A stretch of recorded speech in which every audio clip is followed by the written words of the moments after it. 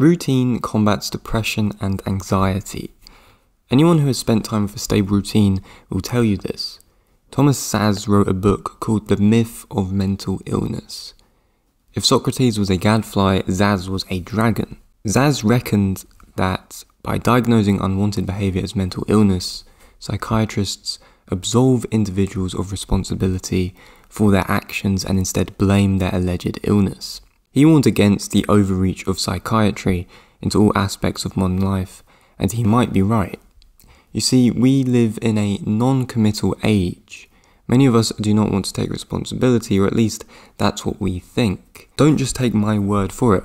Either you or your loved ones are on anti-depressants, anti-anxieties, or some pill to help counteract the consequences of their own behaviours. The psychoanalytic concept Plus-de-Jouir describes how we can take pleasure in our displeasure. We take shelter in our repetitive anxieties. We'd rather wrap ourselves up in stories that reinforce our identities and give us a pass not to change. These short-term solutions make things easier for a little while, but leave us passive, miserable, depressed, and possibly even suicidal. You know this.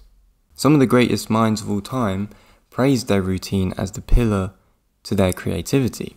Leo Tolstoy was a firm believer in routine, writing, quote, "I must write each day without fail, not so much for the success of the work, as in order not to get out of my routine." Charles Dickens wrote, quote, "I never could have done what I have done without the habits of punctuality, order, and diligence, without the determination to concentrate myself on one subject at a time."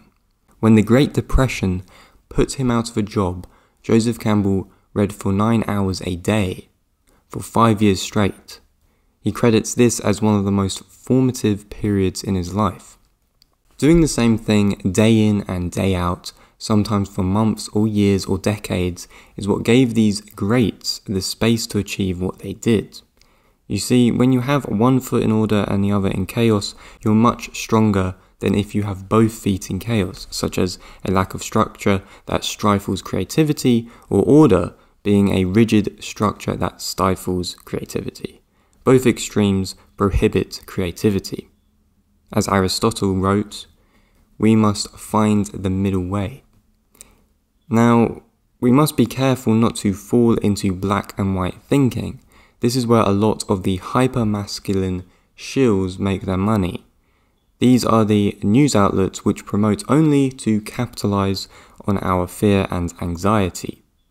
You must be the hero, the one that mediates between the two, and the backbone of this whole thing is boring but beautiful routine. After living it for a couple of months and working out the kinks to fit you and your goals, your routine becomes automatic. You become routinized. The forces in your head stay quiet. The underlying sense of order is what gives you the ability to step out into chaos with courage. And don't get me wrong, life will not always be kind, but if you take responsibility for setting up your life in this way, via predictable pillars of stability, I do not doubt that at the very least, you will have a higher threshold for dealing with problems that now at this very moment overwhelm you with fear and anxiety. In fact, I promise you that. It doesn't get easier, you get stronger, and again, it's the routine that lays the foundation for that strength. Before we move to label and diagnose ourselves, how about we at least attempt to take responsibility for ourselves first? Why not give ourselves the best chance possible to take on the challenges of life? As Peterson puts it, why not treat yourself like someone you are responsible for helping?